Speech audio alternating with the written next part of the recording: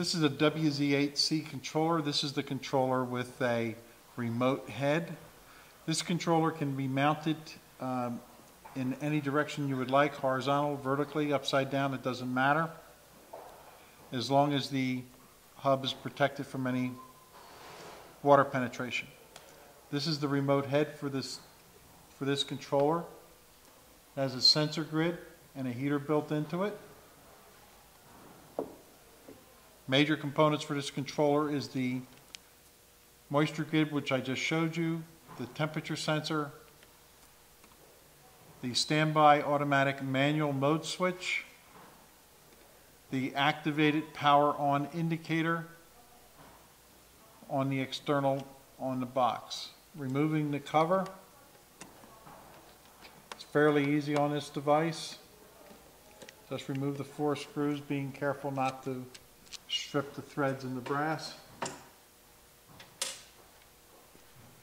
Again, the internals on this box is very similar to the WZ2 that we've already shown you.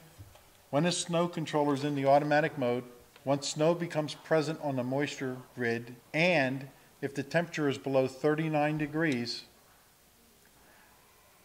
the relay in this controller will turn on and turn on your snow system. Once the sensor plate dries, you go into after run delay.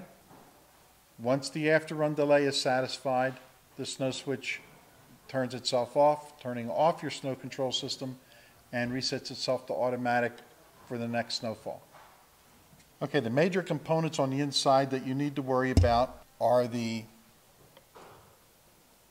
temperature set point, the after run delay set point, and a sensitivity set point.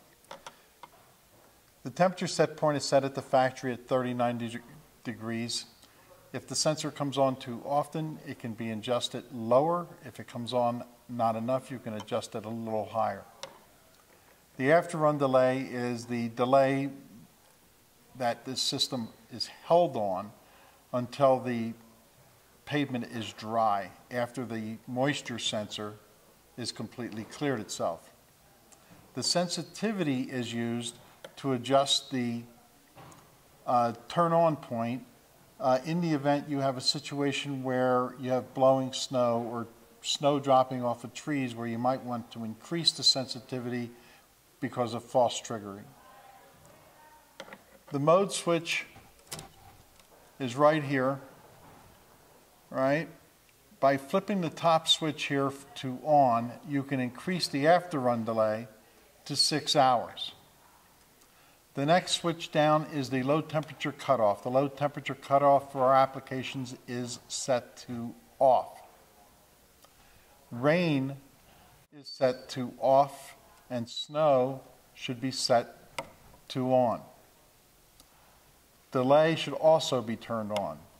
So the top switch should be off. LTC should be off. Rain should be off. The only two that should be turned on is delay and snow. This connector is for the attachment of a remote sensor head kit. Do not attempt to make your own kit. We will supply it if you call us.